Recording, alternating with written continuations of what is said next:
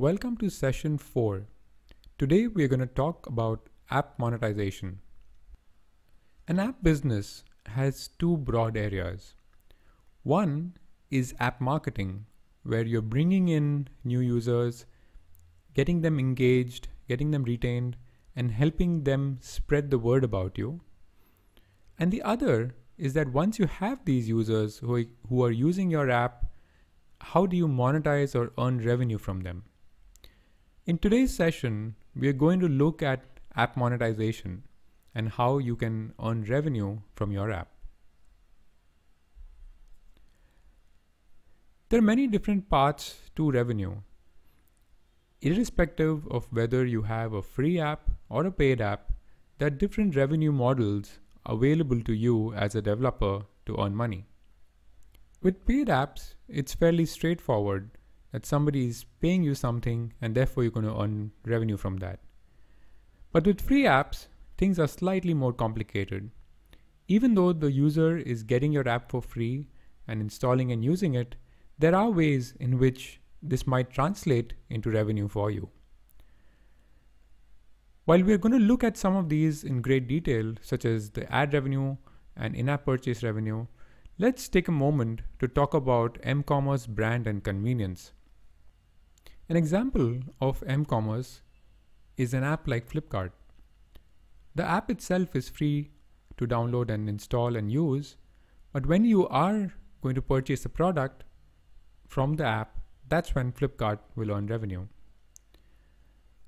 Another way in which a free app might help generate revenue is by helping a company build its brand.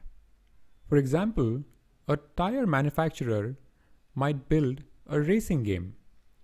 And now when consumers play this racing game, they start associating this particular brand of tires with high performance.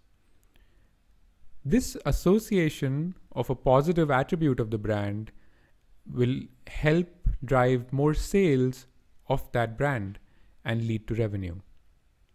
So even though the app is free and there is no in-app purchase or ads within it, just by branding it well and associating it strongly with a brand attribute, brands can get significant benefit from these apps.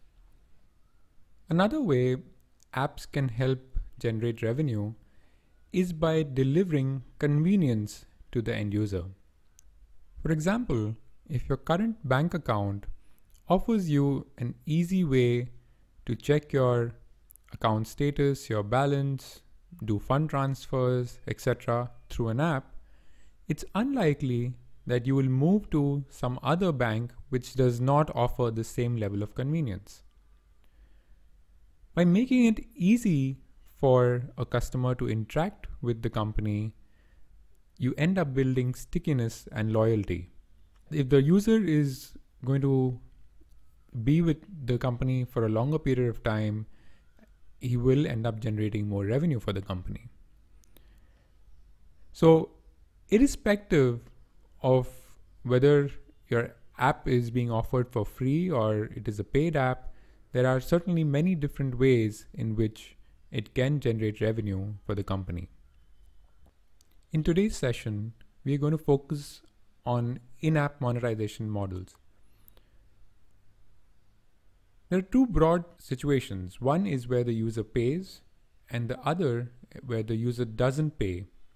Paid apps fall under the situation where the user pays for stuff, and when the user doesn't pay anything at all, those models are usually ad supported. In the middle, you have a situation where some users of that app pay for stuff while others don't. And that is called the freemium model.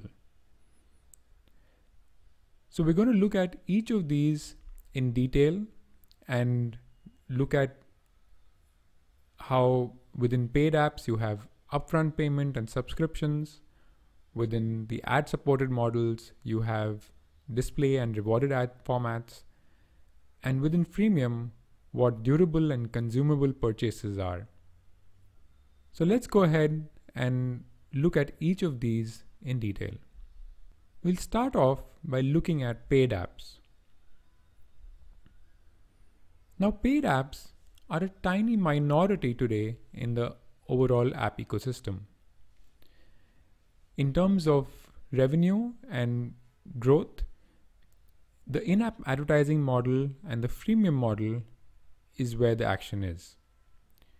Paid apps today form a very small percentage of the overall ecosystem, and they are increasingly becoming models that are not leveraged as much by developers.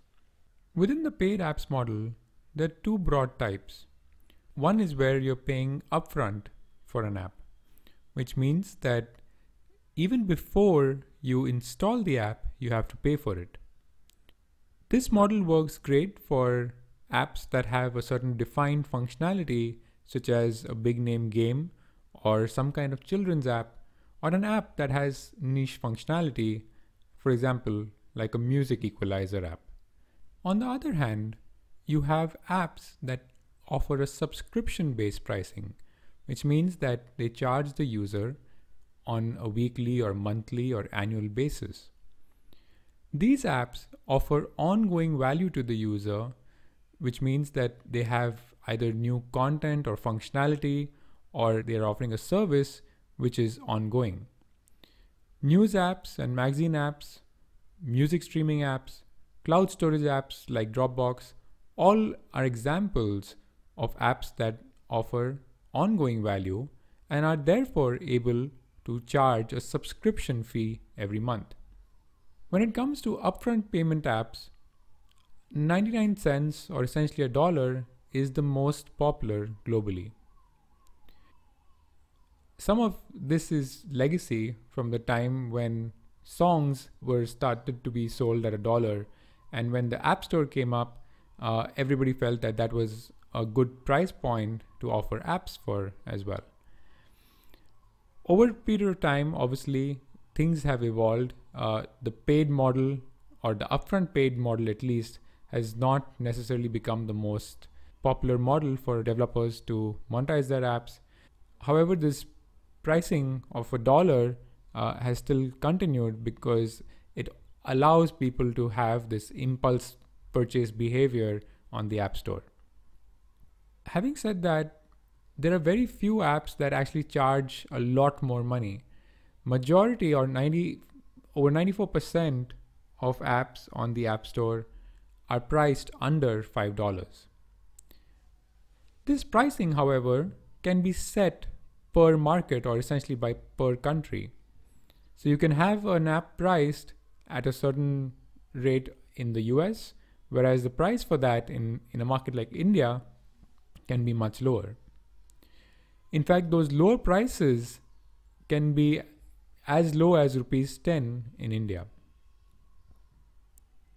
Apart from this, the app stores also offer ways to do seasonal promotions or sales to help boost downloads, and these can work very effectively if done well by the developer. So when a festive season comes up, you have the opportunity to reduce your prices and offer a special promotion to the users during that time period, which can help you boost your sales. However, paid apps have significant challenges as well. The first is that the moment the user is looking at an app and he sees that it is solving his problem, however, it is a paid one, the first thought comes to their mind is, do I really need this app, or can I get a similar free app on the App Store? So users usually go and look for a free alternative as well. And when there isn't one that exists, they really think twice before they go ahead with the paid model. The second is piracy. This is more true on Android, but the simple fact is that if people get hold of your app and the only model in which you're monetizing it is through upfront payments, the chances are people will put up this file on various pirated app stores where other users can come and get it for free. Obviously, there are ways to tackle it, but that requires more effort from you as an app developer to implement things like digital rights management or DRM. Also, DRM usually requires to connect back to the server and do these checks whether the app is from a valid source or not. And this can be a little tricky to do if your app is expected to work offline. The third thing is that users tend to rate paid apps more harshly. They expect a higher quality and a more premium experience without any bugs and crashes on paid apps. For the same app quality, if it is free versus paid, if it was paid, the users would rate it more harshly or give it a lower rating versus the one that was free. And when users come to the App Store and they're looking to buy an app, if it is not rated highly, they will tend not to go ahead and make that purchase. So this model really works only if you are able to create apps that have a very good quality and a great experience for the user. The fourth is that, especially when it is an upfront payment, it becomes a one-time income for supporting a user who might end up being with you for a long time. And if this user or managing this user or serving this user requires ongoing costs such as a backend system or a server, then these costs are going to keep on continuing for a long period of time, whereas the income that you've earned from this user has been only once. So the longer a user uses your service, the lesser you are actually made off that user. Given these challenges, paid app model has not grown as much. Having said that, subscriptions within the paid apps model has seen significant uptake. And many different types of apps now have the opportunity to be able to charge subscriptions. It was earlier restricted only to some categories, but now it is being opened up to other categories as well. Let's now have a look at the advertising supported model. Now, ads and apps are a match made in heaven. Let's look at why I say that. Users love getting stuff for free, and free apps is no exception. Today's ecosystem allows you to offer your apps for free from a distribution standpoint. First is that given that the app is a virtual product, there is no incremental cost when you get one more user to start using it. The second is that you get free distribution via the App Store. So given that there is no cost to give away your app for free, now let's look at the other side. Revenue from advertising depends directly on how many people you can reach and how frequently can you show ads to them. Advertisers also love mediums that allow them to measure everything. And they also prefer mediums where they get a context of where the user was shown the ad. Apps offer a way to reach a massive number of users by giving the app away for free and showing ads to them at a frequency of multiple times a day. They also allow advertisers to measure all interactions, right from how many times the ad was shown to how many times it might have got clicked and what was the action that was taken after the click as well. So you have a pretty interesting situation where if you are willing to give away your product for free and have more free users, then you can actually generate more ad revenue. Using ads in apps is now becoming the norm. Almost half of all developers are using some form of ad revenue within their app.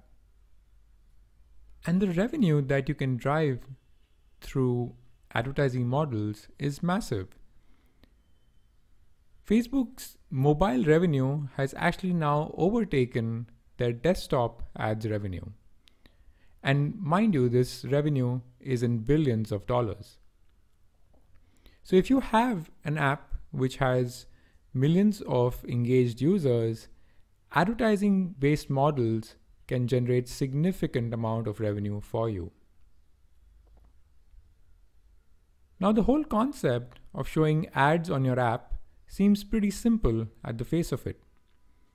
On one side, there is you, the developer of an app or a game, and you have allocated a space on your app where you can show an ad. This ad space or the supply of inventory is available to an advertiser who has demand for this ad space, which means that he's willing to pay to show an ad in this space. So let's look at this example where there is an app developer, say Angry Birds, and there's an advertiser, which is this deodorant brand called Axe. And how this developer, if they want to show ads of Axe, it would seem fairly simple that they would go to this company and say that, okay, we can show ads on our app for you, and this company essentially pays them money to show those ads. But let's look at how it can create some challenges.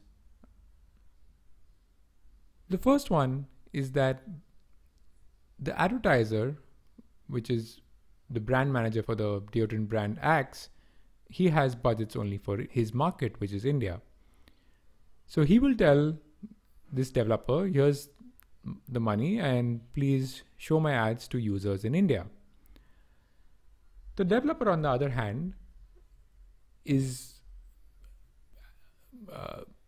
put his app on the App Store and has been downloaded by users in 150 different countries. And India is just one of those countries. So now he has to figure out how does he end up showing these ads only to users in India and not to all users. And then even once he figures that out from a technical perspective, he still has a situation where there are so many other users from so many other different countries who are not being shown ads and therefore are not being monetized. So therefore, in order to increase his revenue to what it should be, he has to go and find other advertisers in other countries. Now, to get an advertiser, you obviously need some kind of ad sales team who will reach out to them and ask them to come and advertise on your app. If it was just India, maybe they could have had a couple of guys and who would have been able to reach out to advertisers and get them to advertise on the app. But now they suddenly have a situation where they actually need ad sales teams in multiple countries to be able to do justice to this business. So now instead of having a great app and developing it and earning revenue from it, they're having to go and build out a sales team who will go and get ad revenue from various brands across the world. The second example over here is that the advertiser has a certain target audience in mind. In the case of Axe, it is male users who are in the age group of 16 to 35 years old. So now the developer, not only does he have to show these ads only to users in India, but even within India, he needs to figure out, how do I show it to users who are actually male and in the age group of 16 to 35 years old? He might, first of all, not even know which of his users are male and female and in what age group. So he's not going to be able to show it to the right users. And even if he does solve for that challenge in some way, there still is a situation where within India, he still has users who are outside of this age group and are female audience as well, they're not seeing any ads because this one advertiser is focused only on a certain target audience, which means that even within a certain country, he needs to have multiple advertisers who are targeting different sets of users so that all of his users end up seeing some ads, and therefore he can maximize his ad revenue. So now you have a situation where you have an ad sales team, and it is a global team. You have ad sales guys for multiple countries, and even in each of those countries you need multiple advertisers for whom you need to run campaigns so that you can have a good mix of ads to show across all of your users. And the situation of solving for it technically also obviously does still exist. So instead of focusing his technical efforts on building a better app, he now has to figure out how does he show from a technical perspective different users, different ads. And once you have multiple different campaigns, then which one to show to which user and how many times. And now suddenly, instead of building his app, he's now having to focus on creating technology for ad relevance and showing the right ad to the right user. And the third challenge is that even when the user is doing all of this, there will be situations where the advertiser has given a ad creative, but when the developer looks at it, he realizes that it is probably not appropriate for all of his users. It's not something that aligns well with the brand that he has created. So every advertiser and campaign that is coming in, there is some team who is looking at the quality of ads that are coming in and whether they align well with the policy of the app or the positioning that the app has created or the policy of the company, whether this type of ad is appropriate from a legal perspective in the countries where they are showing these ads. And now suddenly you have so many different teams and members in the company who have got nothing to do with making the app better, but they're purely focused on generating revenue from ads and managing all of the associated technical and legal and operational challenges. So now with this context, if you think about generating ad revenue on your own as a small development company who's made a very interesting app and it has millions of users, if you were to go and get this ad revenue on your own, you have a ton of stuff to do. You need to have advertisers across 150 different countries. You need to have multiple different advertisers in each country. You need to have technology that helps with ad relevance and showing the right ad to the right user. You should have the IT infrastructure and the technology to be able to do all of this at massive scale and do it really quickly, because you're going to be showing millions of users ads and you're going to be able to do all of this very quickly. And then in addition to that, you will have to then reach out to advertisers and actually ask them to pay you, because none of these guys will pay you in advance. So you'll have to figure out invoicing and a finance team who is just doing that and following up on payments. And as you might imagine, doing all of this is literally impossible for an independent app developer. Unless you are a Facebook who has that level of massive scale, doing all of this is a big distraction to your core business. And it might not even make financial sense. And that's where ad networks come to the rescue. Instead of a developer having to do all of these activities and heavy lifting themselves, they can partner with an ad network. All that a developer needs to do is sign up with the ad network and integrate their code or SDK to define where in the app do they want to show ads. And that's it. Ads will start showing up in their app and they can start earning revenue from advertising. There is no upfront cost to this because most of the ad networks offer a revenue share model. Ad networks work with multiple developers on one side and multiple advertisers on the other side. They bring value to both sides of the ecosystem.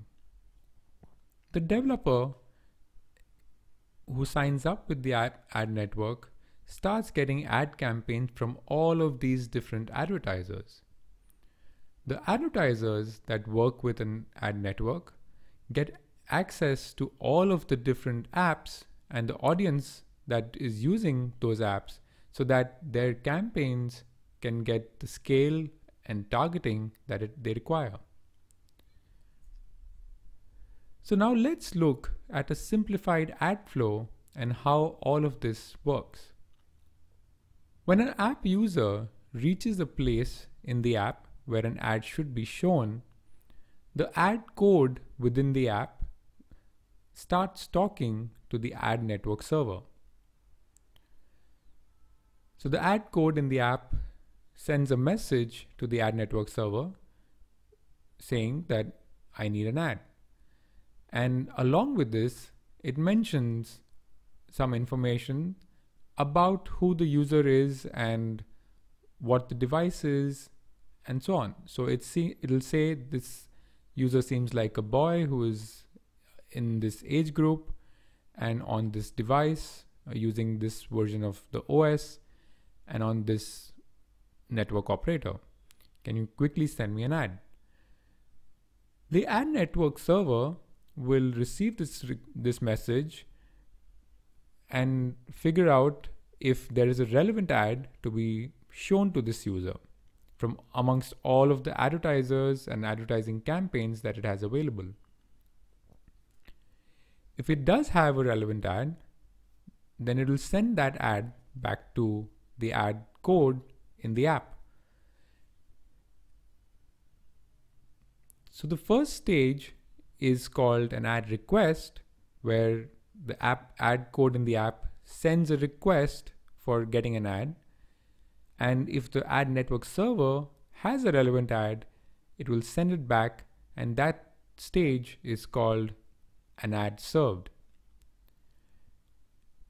The difference between the ad served and the ad request is that if the network does not have a relevant ad to send back, there will not be any ad served for that particular request.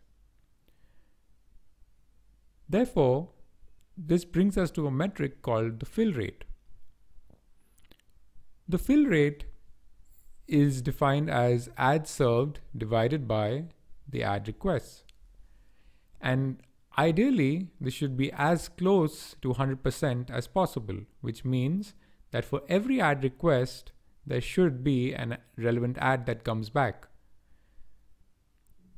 Think about it. If there is an ad request which means that there was an opportunity to show an ad to the user, but no ad was received or there was no relevant ad available, you essentially lose that opportunity to show an ad. And when you lose that opportunity to show an ad, you essentially lose revenue. So when the ad is now served back to the app, the ad code within the app will take this ad and show it on the screen as defined in the code and will confirm back to the ad server that it has shown this ad on the app, which means that this stage is called the ad impression stage, which means that this is counted as an ad that is shown to the user now. So now once the ad is shown to the user on the screen, the ad code on the app waits. So they wait until the user clicks on it, and maybe at many times the user will not click on it at all and that effort is not borne any fruit. But there are chances that if there is something relevant shown to the user in the ad, the user will tap or click on it. And when this happens, the ad code in the app sends a message to the ad network server confirming that the user has clicked on the ad and that it is now sending the user to the URL or to the link that was provided in the ad. The ad network server receives this request, and also now that the user has clicked on that URL, it usually first goes to the ad network server, which confirms that it is a valid user and gets all the other details about the device, etc., and then redirects that user to the advertiser website or the advertiser URL. So that's the short and simple flow. You have an ad request whenever there's a chance to show an ad to the user. The ad network server, if they have a relevant ad, they will send an ad back, and that will be termed as ad served. If an ad is not served, which means that your fill rate goes below 100%, and therefore that becomes a metric that a developer keeps track of. He should keep looking at his fill rate and ensuring that it is as close as possible to 100%. After this, the ad is shown to the user and is counted as an ad impression. And after that, if the user clicks on this ad or taps on this ad, that is counted as well. And then the user is sent to whatever that advertiser URL is. So that's a simple version of the ad flow. Obviously, in real life, and especially from a technical perspective, there's a whole bunch of other things going on over here. But I hope this gives you a sense of some of the key stages and metrics that you as an app developer need to keep track of. When you start thinking about what an ad network is doing, you will realize that there's actually a tad much of a balancing act going on. Since they work with both advertisers as well as developers, they're trying to balance the needs of both of these users. And the needs for an advertiser and a developer are actually opposite. An advertiser wants to minimize his cost or minimize the money that he spends on his advertising campaigns, whereas a developer wants to maximize his revenue or maximize the amount of money that he earns by showing ads. And to improve this situation, the ecosystem has evolved another type of platform called a supply-side platform. The one single point focus of a supply-side platform is to help the developer maximize his revenue from advertising. They act as a single platform that connects to the app on one side, and on the other side, they connect with multiple different ad sources. Now, ad sources can be many different things. They can be ad networks, such as the ones that we were talking about. So they can connect to multiple different ad networks and therefore multiple different advertisers behind those ad networks. The second type of ad source could be a demand-side platform. So demand-side platforms usually work with an advertiser to run their campaigns across different ad networks. We talked about that briefly in our second session. So a demand-side platform can also connect with a supply-side platform and provide ads to them. A third type of source can be agencies and trading desks who want to run campaigns on various apps. So they can work directly with this supply-side platform. And the developer himself can set up campaigns, or in case he has gone and sold some campaigns on his own, he can use the supply side platform as a way to deliver and show those ads on his app. So all of these different ad sources connect into the supply side platform, which then evaluates which ad to be should be shown for that particular ad request and for that particular user based on whatever the developer has defined, and then shows that ad to the user. As you might imagine, an SSP therefore is got all of the same convenience that an ad network had, which means that a developer simply needs to integrate that one code or SDK into his app, and he will get ads from across the world from different ad networks and other sources into his app. And at the same time, it gives him much more control over his ad revenue, because he's not stuck with one particular ad network. He can work with many different ad networks. He can work with other demand sources and even set up his own campaigns. And with that, pricing has also evolved.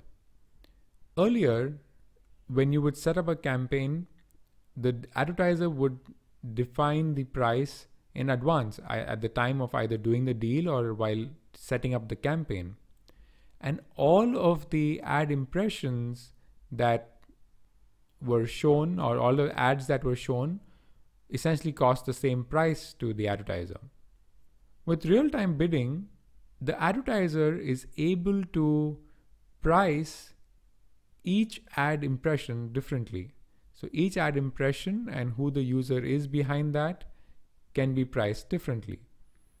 And what this means is that if an app provides better quality data and has more information about who his users are and provides that as part of the ad request, an advertiser can actually bid a higher amount to show his ad over there.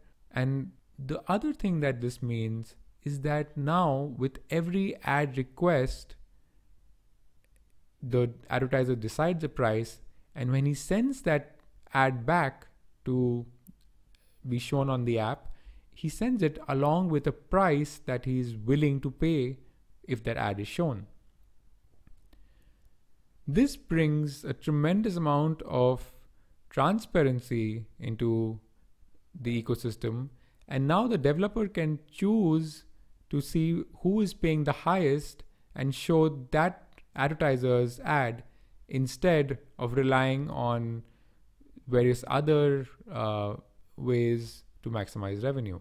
So the advantages of real-time bidding for an advertiser is that they can bid for each impression differently, and they can target at a user level, because when an ad request comes in, they can figure out who the user is, and based on that, on how important that user is to them or how relevant their ad will be for that user, they can choose to price the bid. And for the developer, they know the best price of before they choose an ad. So when you get multiple ads, as it happens when you're using SSP and using multiple ad sources, when you get those multiple ads, you can choose from them which one is the highest paying and then show just that instead of trying to figure out which one is just the most relevant. So this brings a tremendous amount of transparency and control for the developer over the ads that are shown in his app. And therefore, SSP can help maximize the ad revenue for an app by always having a relevant and high-paying advert to show to users across the globe. Now let's have a look at the type of ads that you can show in your app. As we saw in our previous session, there are three broad ad formats. One is banners, These are usually small strips of ads which are shown on the screen or can be shown anywhere on the screen. And they can be shown multiple times, can be changed multiple times, even though the app is, the user is not moving across various different screens on the app. The click-through rate of these ads is typically quite low, between 0.5% to 1%. But the good thing is that you can choose to stick them on anywhere within your app, which is not always what I would recommend, but it's the easy thing to do. The other type of ad format is interstitial ads. These are full screen ad formats, and given that they take over the entire screen from the app, they should be used only at a natural break within the app. Otherwise, the user will feel like he was using something on the app and suddenly an ad popped up and blocked him from doing whatever he was. These ad formats, given the higher visibility, get a much bigger click-through rate of 1 to 5%. The third ad format are native ad formats, and given that they appear very similar to the app content, they end up having a much higher CTR as well. So they mimic the look and feel of the app, and therefore the user may not even realize that he's seeing an ad until he looks closely. And therefore these seem less intrusive for the user, and the user also sees more value in these because they don't look like spammy ads. Now let's have a look at an explainer video that shows how a platform, a SSP platform such as MoPub, can be used to integrate ads into your app and the benefits that it provides. You make beautiful apps with streams of content that your users love, and you want to make money, but sometimes standard ad formats might not make sense. MoPub's platform lets you easily integrate native ads that match the look and feel of your app and preserve your app's great user experience. And, unlike other partners, you don't have to limit yourself to just a few advertisers. You can sell your own ads, work with your existing ad partners, and tap into thousands of high-quality advertisers who compete for your inventory against your other ad partners on MoPub's exchange. Best of all, MoPub ensures that you maximize your revenue by showing the ad from the highest-paying advertiser. To get started, simply download the MoPub SDK. And with MoPub's unique solution, you can change the position of your ads and how often an ad appears directly on MoPub's interface in real time. So you can find the best balance between content and ads for your business, all without updating your app. With MoPub's native ads platform, you'll have more ad partners, more ad revenue, and more happy users. MoPub, turn your content stream into a revenue stream. Let's look at how you can maximize your ad revenue. The first and the most important aspect with ads is to ensure that you have relevant ads to show to all of your users.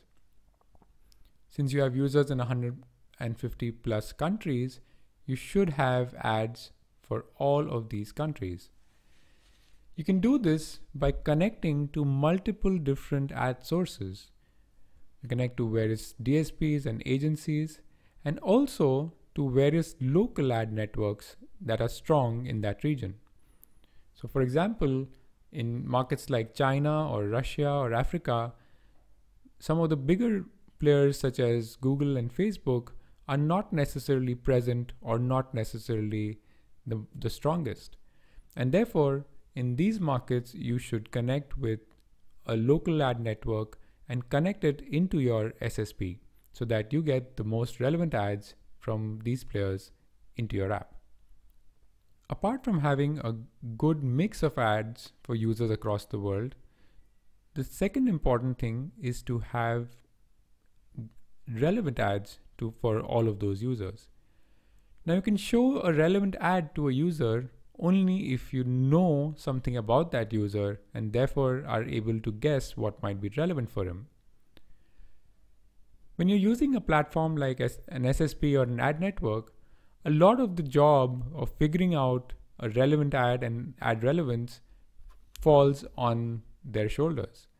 But what you as an app developer can do is to make sure that if you do know about some of the parameters about the user or some of the information about the user, such as the advertiser IDs for that user, the location of that user, any other demographic information that you may have about the user, you pass those to the ad platform so that they're able to make a better judgment about the ad relevance. You can also partner with a data management platform or a DMP. What a DMP does is that it analyzes behavior of a user across multiple different apps apart from your own, and therefore tries to figure out the interests of the user and then uses that as an effective way to serve a relevant ad back to the user. Now, having a lot of ads and figuring out ad relevance is not of much value if the user is not going to see the ad and not going to get attracted by it.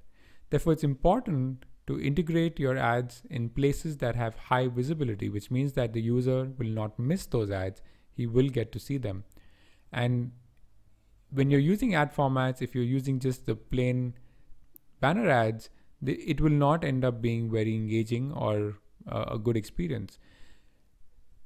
So integrate native ad formats in higher visibility areas to maximize your revenue. Now, sometimes, in spite of your best efforts, there will be a situation where there isn't a relevant ad to be shown for the user. At these times, it is best to cross-promote your other apps using ads so that your existing users of a particular app get to know about your other apps and might download them. This will help you grow your user base across all of your different apps, and you can obviously then monetize those users across all of these different apps. As an app developer, you should always be careful to minimize the number of SDKs that you're integrating into your app. When it comes to advertising, try and integrate only one SDK, which allows you to connect multiple different partners on the server side without having to keep adding new SDKs, because then you will have to give an update to your app every time you add an SDK. If you have a significant number of users and you are generating a lot of ad requests, do consider demanding a higher revenue share from your ad partner. They may not always agree, but you should certainly give it a shot. Last, but certainly not the least, make sure that you track your metrics very closely. The only way you will know your performance is by looking at your eCPM. eCPM stands for your effective cost per 1,000 impressions. This means that for every 1,000 times that you had an opportunity to show an ad, how much money did you earn? Irrespective of which ad provider you're using, or if you're comparing multiple different ad providers, this metric is of great value. Similar to how we compared different ad campaigns using the eCPI metric, which was your effective cost per install, when you're trying to earn revenue from advertising, you should look at your eCPM. Now let's look at the freemium model of monetizing your app. When we look at different markets and different countries, we see that different revenue models work better in different countries. In countries like India, in-app advertising seems to generate the vast majority of revenue. About 70% of it comes from in-app ads, while 30% of it comes from paid apps or in-app transactions or in-app revenue. Whereas if you look at a country like Japan, it's pretty much the other way around.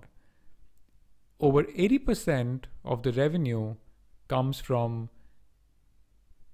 in-app purchases and paid apps, whereas only 20% comes from in-app advertising.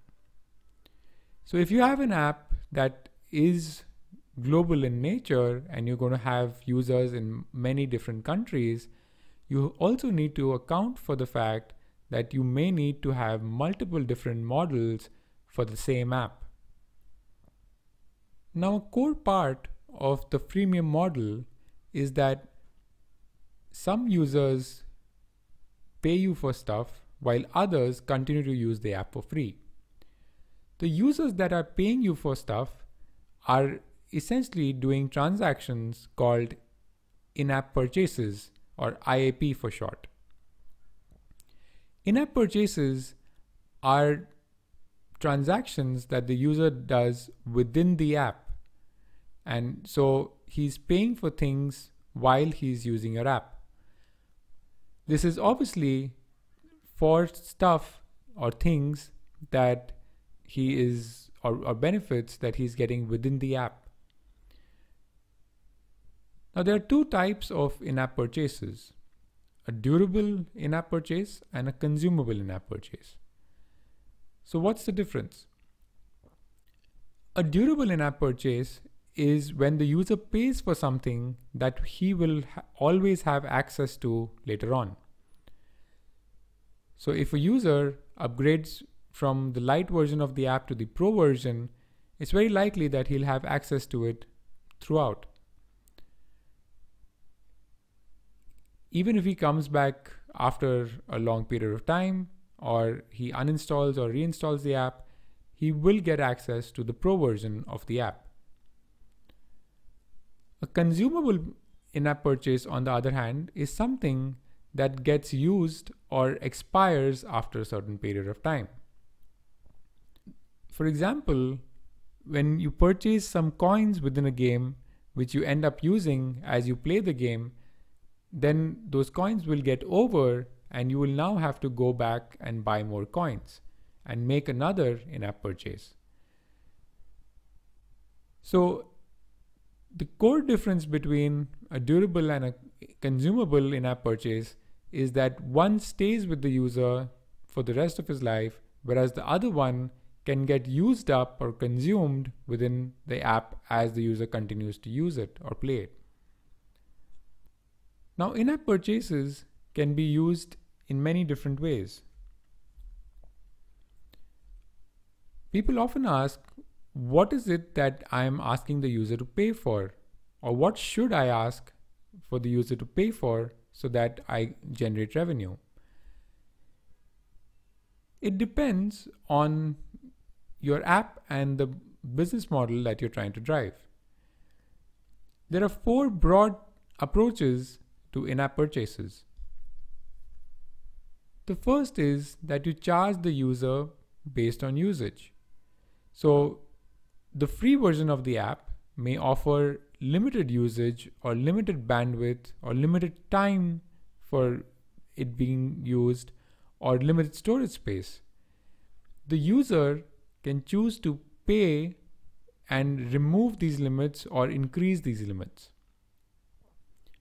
So for example, a newspaper app can choose to have certain number of articles for free that the user can read, but if he wants to read more articles, he will have to pay a subscription or pay for reading them. Another type of model is the free trial model. In the free trial model, the free app contains the full functionality for a limited amount of time. So for example, 15 days or a week or a month, the user can come and use the app for free without having to pay anything. But after the trial period ends, he needs to pay to continue using the app. A great example of that used to be WhatsApp. WhatsApp earlier had a 1 year free trial, and then after that, they were supposed to charge the user to continue using the app. But obviously, now that has changed since Facebook has bought them. The third model for freemium apps is based on functionality. The user can choose to play the free version or use the free version of the app, and there is no limit, but the user, out of his free choice, can pay for additional items within the app, or for additional content within the app, or other such services within the app.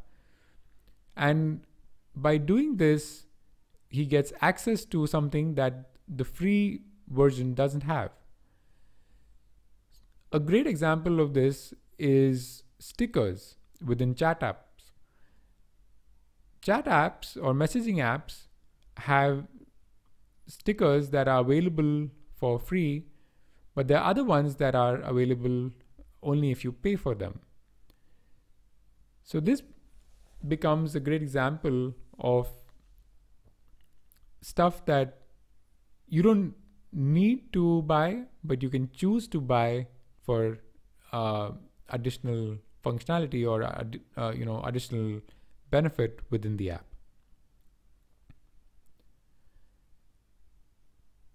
The fourth type of model that people use for freemium apps is based on user experience. You essentially request the user to pay for a better user experience. Here, the free app is supported by ads. So if you want to use the app for free, you can continue to do so, and you will be able to do it. However, you will be shown ads within the app.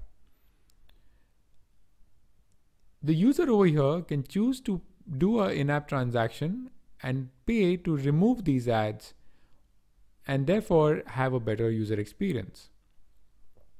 The last one is actually a combination of the above approaches. For example, when users are asked to pay to remove ads, they also might get additional functionality. That is a mix of user experience and functionality. Similarly, there might be a mix of user experience and usage-based benefits, or there might be a mix of usage-based benefits with functionality-based benefits. When we look at the most used approaches for in-app purchases, functionality-based approaches are the highest percentage. Pretty much all freemium games use this approach. The second most used approach is based on user experience, where the developer asks the user to pay to remove the ads within the app. The third one is actually the combination model, and followed by the others. However, it is important to realize that only a small percentage of your users or your monthly active users will actually pay for any of these kind of in-app purchases. The vast majority, almost 90% of your app users, will never pay you anything for using your app. And this brings us to a unique problem. You have millions of users, but only a small percentage of them are actually paying you. All of the others are not willing to pay you actual money. To solve for this, the concept of reward ads is pretty interesting. What you can do within your app is incentivize the user to complete some kind of action within the app, and doing this action will help you earn money, which you can pass on to the user as a benefit. So the way this works along with in-app purchases is that at the stage where you're asking the user to do an in-app purchase to get either some additional benefit in terms of usage or functionality, etc., you can give the user a choice. The user can either A, pay money for it and buy that in-app purchase, or the user can do some free action that is mentioned on these reward ads and get that same in-app purchase for free. Let's have a look at how this works. You're an app developer, which means you probably ask yourself the following questions a lot. 1. How are we going to get new users? And 2. How are we going to make money? Fortunately, we've answered those questions for you. We call it the Tapjoy Mobile Value Exchange, and here's how it works. Let's say someone is enjoying one of their favorite apps, and they want more currency to get more premium content. Well, they have a couple choices. They can pay with real money, which can get quite expensive, or they can get it for free. And if they're like, well, pretty much everyone, free is the much better option. With the Tapjoy Marketplace, they have a ton of options to choose from. Say they're in the market for a new car. They simply select the SUV video in the Tapjoy Marketplace. As soon as they finish watching that ad, they've earned the premium content they want. It's as simple as that, and it's the ideal way to get more out of any app experience. By engaging with mobile ads, the Tapjoy Mobile Value Exchange helps consumers unlock a wide range of premium mobile content.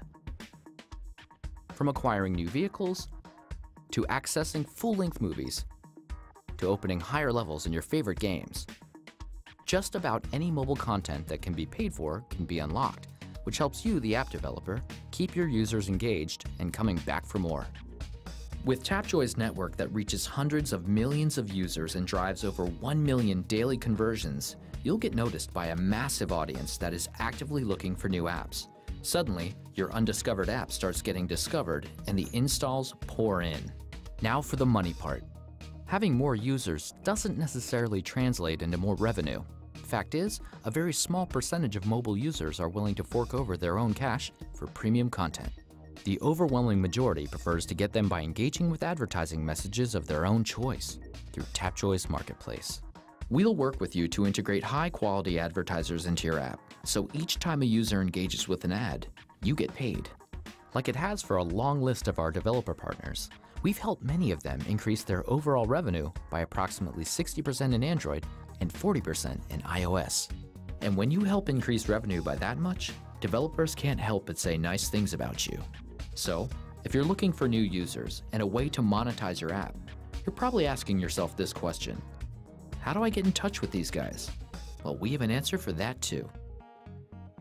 Now, when you start looking at countries where you're getting your users from and the countries where you're getting your revenue from, you'll realize that the countries where you're getting the most downloads from is not necessarily the same places from where you're getting the most revenue. Emerging markets like Brazil, India, Mexico, Indonesia will drive a lot of installs and you will have a lot of users in these markets. However, in terms of in-app purchases especially, the vast majority of your revenue will come from developed markets like Japan, USA, Korea, etc. This is a mix of two challenges. One is credit card penetration. Most of the in-app purchases and paid transactions via the app stores require a credit card. And users in these markets don't necessarily have credit cards. The other aspect is that the users in these markets may not have the ability or the willingness to pay for these in-app purchases because the per capita income in these markets is much lower, or the attitude of users in these markets towards digital content is very different. When we look at in-app purchase revenue, we see that games, even though they have fewer number of overall downloads, they dominate when it comes to the revenue. A key reason for this is that majority of in-app purchases within games are actually consumable in-app purchases, which means that the user uses them and they get over, and then the user has to go back and buy more. This is very different from apps where majority of them have durable in-app purchases, which means that once a user pays you for stuff, he's not going to pay you again, and therefore you have to go and get more users to generate more revenue. This is now changing a bit with subscriptions coming in for all type of apps. So now that we've looked at all of these models, as you might realize, you need to combine these different models to maximize your revenue. If you have a free app, there is no harm in having a paid version of it as well. If you within your free app, you can always choose to have ad-supported models as well as freemium in-app purchases in the same app. Within freemium as well, you can choose to use reward ads to further maximize your revenue. Therefore, it's important to see which of these models best fit your app and try to put in as many of them as possible. With that, we come to the end of this session. If in case you have any questions, feel free to ask them on the forum or on the live session that is coming up. Thank you for your time, and I hope you found this course useful. If you have any feedback, please do share it with us, and I look forward to staying connected with you.